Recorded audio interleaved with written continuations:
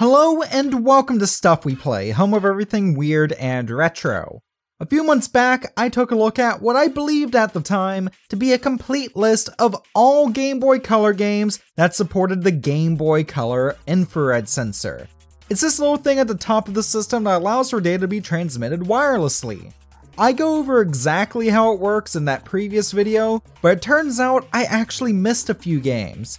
Even after compiling several incomplete lists from around the internet that claimed to be complete for that video, my master list still managed to be incomplete in itself. Needless to say, I missed a few games, which is partially why I'm back again talking about this thing here. But before we go over those games, as you probably gathered from the title of this video, yes, you can actually use your Game Boy Color as a TV remote. And it doesn't require any sort of programming or cartridge hacking shenanigans or anything. No, this is something that can be done thanks to an actual officially released game. And it's even one I mentioned in the last vid. That's Mission Impossible for Game Boy Color, a game that I still think isn't worth actually playing, but that's okay, because there's an option in the menus here that will literally let you pair your GBC to a TV and use it as a remote. I mean, technically it doesn't just work with TVs. Like, I'm sure you could pair it with a remote-controlled AC unit or even something like my remote-controlled HDMI switcher here if I wanted to. But wait, before we do that stuff, I have something else I'd like to get out of the way first. Let's go over all the games I missed in the previous video.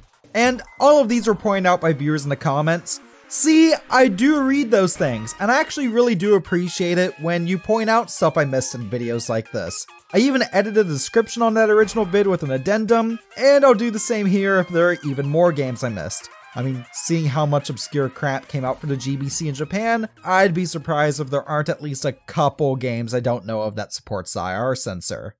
Probably the oddest of the IR titles I missed is a game called Dancing Furby. I actually intended to mention this one in the last vid, as in I literally had a couple of lines about it in the script, and I really have no idea how it managed to get cut. Anyways, this is a game about, well, dancing Furbies. You know those creepy 90s toys everyone had back in the day? Everyone had one. I'm sure even you did, even if you didn't realize it.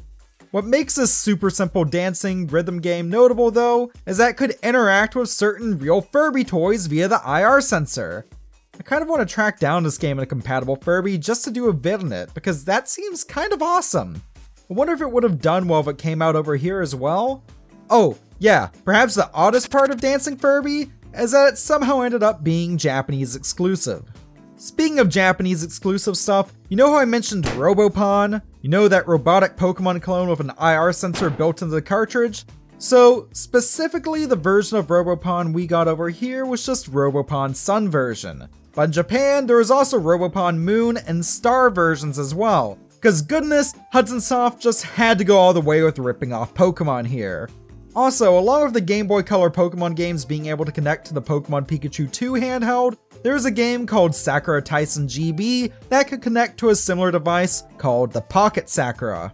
Oh, side note actually on the topic of Pokemon. Did you know that Pokemon Black, White, Black 2, and White 2 on the DS also use infrared? This functionality was also carried over to all the 3DS Pokemon games as well. It was mainly used for locating battleable players, and also to receive special event Pokemon items from certain Nintendo event distributions. Anyways, back to the GBC. So, there's a Xena Warrior Princess game. Remember that show? And you could link it up via IR with the Hercules The Legendary Journeys game to actually unlock the ability to play as Hercules in Xena. Not a half bad feature. Shame the game kind of blows. Data can also be transferred between GBC copies of Perfect Dark, which, by the way, can also communicate with the N64 game via the transfer pack. I've also heard murmurings of support in one of the Donkey Kong Land games, but I wasn't able to test that for this video. One of the craziest games that uses the IR sensor is a Japanese exclusive RPG called Zok Zok Heroes. In this title, you play as a magical girl/boy with a Power Rangers-esque transformation. The game comes with a peripheral called the Full Changer that you have to physically swing through the air in specific patterns to activate your Super Sentai forms. And of course, the Full Changer communicates with the GBC via IR. Now before we get to the part you've all been waiting for, I have one more game I need to mention. Lego Island 2. Now I love me some Lego Island on PC. Seriously, I played the hell out of the original game, but I never played the second one, and I especially didn't realize it had a GBC port until making this video, and that port is odd for a few reasons. First off, it's the only Lego Island game on the GBC. Neither Lego Island 1 or 2002's Island Extreme Stunts saw a release on the system. Second off is the time of its release. The Game Boy Color version of Lego Island 2 was released the same day as the PC version, the 30th of March 2001. But later that year in October, there was also a Game Boy Advance port. How odd. As for the IR support on the GBC, there are in-game collectible cards that you can trade via IR, and that's it. It's kind of cool, even if it is rather simple. Speaking of collectible cards, you know how Pokemon Trading Card Game on the Game Boy had that really cool card pop feature I kind of really gushed about in the last vid? So it ends up that works differently in international versions of the game than the original Japanese versions. Yeah, it was completely reprogrammed to work with the regular Game Boy Color hardware outside of Japan. The original Japanese version actually had a special chip with IR hardware embedded into it inside the cartridge. It's kind of crazy. But okay, that's enough of that.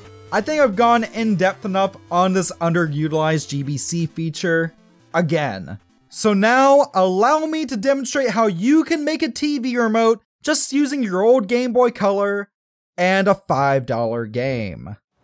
Greetings and welcome to a Stuff We Play thing. I've always wanted to do that. Anyways, this is just a normal Game Boy Color, and that's a me you can see in the reflection. Hi. So, we have a copy of Mission Impossible in there. It has a new battery, and speaking of batteries, we have two standard Energizers AA's powering our Game Boy Color. Power it on and try it out with the TV there. And don't mind the mess, I'm cleaning up for the upcoming game room tour video. Let's just wait for it to get past that. And now the agent organizer, remote control. Okay, so I'm now recording on the couch, partially because the lighting's a little better here, and I'm not sure if you noticed it, but when you have to go through the menus, like the options become a very, very light blue color. It's kind of hard to see. Or to see, I should say.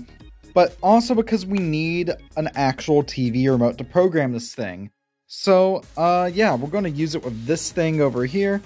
First things first, we're going to press select.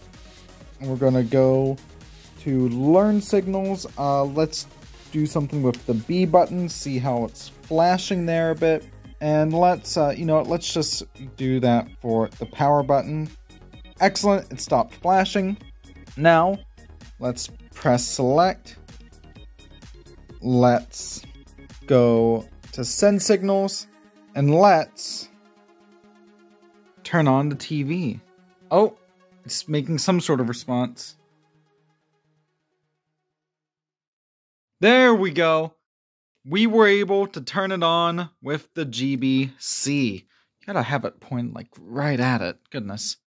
Oh, and now it's not working again. But that's fine. It might not be the best Game Boy remote out there. Like, I'm sure you could program a better one using a programmable cart.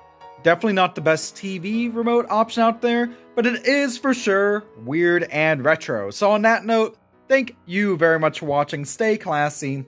Feel free to join the patrons, YouTube channel members, and Twitch subs you see on the screen right now.